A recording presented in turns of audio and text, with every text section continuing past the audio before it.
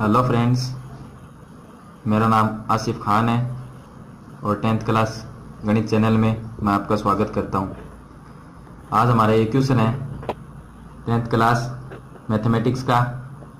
इसकी यूनिट है वो 4 है और एक्सरसाइज 4.4 जिसका क्वेश्चन नंबर 3 है।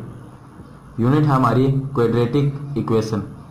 इसका जो एक्सरसाइज 4.4 का क्वेश्चन नंबर 3 है ये मैं आपको आज बताने जा रहा हूं। इसमें हमें दिया गया है क्या एक ऐसी आम की बगिया बनाना संभव है जिसकी लंबाई चौड़ाई से दुगुनी हो और उसका क्षेत्रफल 800 मीटर स्क्वायर हो।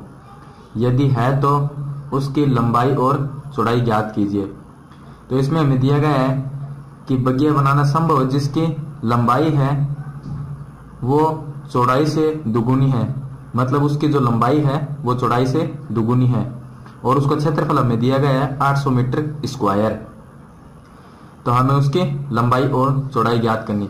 तो हमें इसमें लंबाई और चौड़ाई वो ज्ञात करनी है। तो हम इसके आंसर में, चलिए मैं आपको बताता हूँ आंसर में।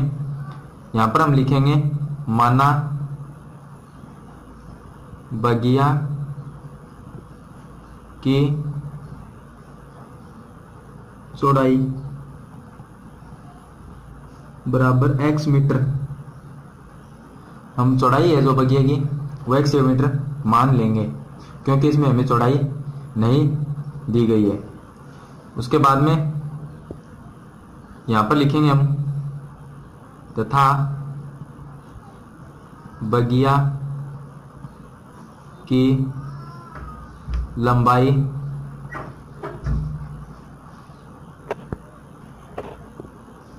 बगिया की लंबाई है वो हमें क्वेश्चन के हिसाब से जैसे दिया गया हमें कि चौड़ाई लंबाई है वो चौड़ाई से दुगुनी है। तो चौड़ाई हमने x मानी थी तो लंबाई उसकी दोगुनी है तो हम इसे 2x कर देंगे मीटर। 2x हो गई, वो चौड़ाई से दुगुनी हो गई लंबाई, तो इसे हम 2x कर देंगे। ये हमने 2x मान ली। अब हमें बगिया का क्षेत्रफल बराबर लंबाई इंटू चौड़ाई, ये क्षेत्रफल का फॉर्मूला है। हमें अगर किसी चीज का क्षेत्रफल निकालना हो या ज्ञात करना हो तो उसके लिए ये फॉर्मूला यूज किया जाता है। तो इसमें हमें बगिया का क्षेत्रफल है जो हमें दिया गया है वो है 800 मीटर स्क्वायर। तो हम क्षेत्रफल की जगह लिख देंगे यहाँ पर 800 metre square is equal to है। उसके बाद में लंबाई हमने जो माननी थी 2x वो लिखेंगे। तो यहाँ पे लिखेंगे हम 2x इनटू में चौड़ाई हमने मान ली थी x, वो लिखेंगे, ये हो गई x। उसके बाद में इसको सरल करेंगे। यहाँ पर है 800 इज इक्वल टू 2x को x से मल्टीप्लाई करेंगे तो ये हो गए 2x स्क्वायर। इसको सही रूप में लिखेंगे हम तो इसको इस तरह से लिख सकते हैं 2x square is equal to 800 या 800। इसको सरल करेंगे। यहां से देखें ये जो x स्क्वायर के गुणांक में 2 है, ये जो 800 है इसके अपॉन में इसको ट्रांसफर कर देंगे या भेज देंगे। तो यहाँ पर रख देंगे हम x square is equal to 800 into upon 2। ये 2 है इसके जो मल्टीप्लाई में, तो यहाँ 800 है इसके डिवाइड में इसको भेज सकते हैं। तो यहाँ से इसको अगर 800 को हम 2 से डिवाइड करेंगे तो ये आ जाएंगे 400। उसके बाद में यहाँ पर हमारे पास में रह गए हैं x square is equal to ये हो गए 400। अब हमें जो 400 है उसका स्क्वायर ज्ञात करना है। उसके लिए हम क्या करेंगे, ये x उसके ऊपर जो स्क्वायर है उसको अंडर रूट में चेंज कर सकते हैं। तो ये अंडर रूट 400 हो जाएगा। बराबर में हो गया x बराबर अंडर रूट 400। 400 है, उसका जो अंडर रूट है वो निकालते हैं तो x बराबर हमारे पास में संख्या आएगी, वो आएगी 20, वो आएगी 20 मीटर में।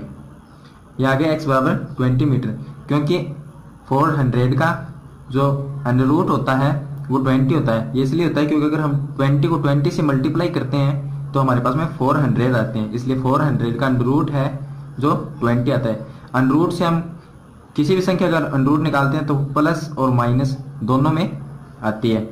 तो x बराबर प्लस माइनस 20 मीटर, ये हमारे पास में x की वैल्यू आ गई। इसके बाद में देखिए, यहाँ पर ये जो 20 है ये प्लस और माइनस दोनों में है। तो अगर माइनस में इसके माइनस 20 लेते हैं तो कभी भी लंबाई और चौड़ाई जो होती है उसे वो ऋणात्मक या माइनस में कभी नहीं हो सकती, इसलिए हम पॉजिटिव में इसको रखेंगे। तो x बराबर ये आगे प्लस में 20 मीटर। अब यहाँ पर देखिए पॉजिटिव में 20 रखेंगे तो हमें ये पॉजिटिव प्राप्त हुआ है। तो x हमने क्या मानी थी, x मानी थी चौड़ाई, तो बग्गिया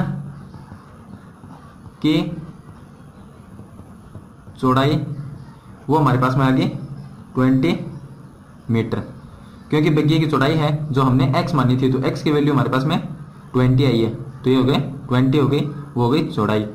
यहाँ पर लिखेंगे हम बग्गिया की लंबाई, बग्गिया की लंबाई है वो हमने 2x मानी थी, तो यहाँ पर है लिख सकते हैं हम 2 इंटू एक्स की वैल्यू हमें प्राप्त हुई है वो ये 20, तो हो गई 20 इज इक्वल टू, यहाँ पर लिख दें ये हो गए 40 मीटर। तो हमारे पास हम बग्गिया की जो चौड़ाई है वो 20 मीटर है और लंबाई है उसकी वो है 40 मीटर। तो इस प्रकार यहाँ पर लिखेंगे, इस प्रकार आम की बगिया बनाना संभव है। ये संभव इसलिए है क्योंकि हमें जो x की वैल्यू प्राप्त हुई थी वो नेगेटिव और पॉजिटिव दोनों में प्राप्त हुई थी, तो नेगेटिव को हम ये ले नहीं सकते, इसलिए हम पॉजिटिव ही रखेंगे। तो इसलिए पॉजिटिव एक हमें पॉजिटिव प्राप्त हुई है, तो इसलिए ये संभव हो सकता है कि हम एक आम की बगिया बना सकते हैं जिसका क्षेत्रफल है वो 800 मीटर स्क्वायर हो। तो इस प्रकार ये था हमारा एक क्वेश्चन जिसमें हमने लंबाई और चौड़ाई ज्ञात करनी थी। तो अगर आपको मेरा ये वीडियो पसंद आए तो इसे लाइक और शेयर जरूर कीजिए, और नई वीडियो की जानकारी के लिए मेरे 10th क्लास गणित चैनल को सब्सक्राइब कीजिए। धन्यवाद।